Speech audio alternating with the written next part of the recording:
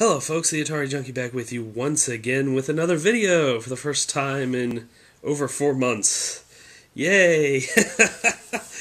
I don't know, I just haven't been making videos, been busy with a lot of stuff in my life here and everything.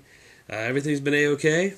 I've been watching a lot of videos, I guess I really haven't felt much of an urge to make them for a while. And I've been terrible at leaving comments or even talking to anybody. Hopefully I can change that. We can all change, right?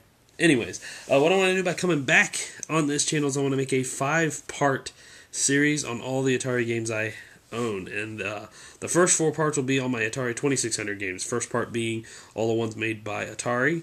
Second ones being all the ones made by Activision. Third ones would be the ones made by Imagic, Coleco, and Mattel. And then the fourth one would be all the rest of the companies, so anyone else that I have. And then the 5th video will be all my Atari 7800 games, regardless of company, although I only have one 7800 game made by someone other than Atari. So, glad to be back, and let's go ahead and down below I will have links to all 5 videos once they are all uploaded in a 5-part series. You can click whichever one you want.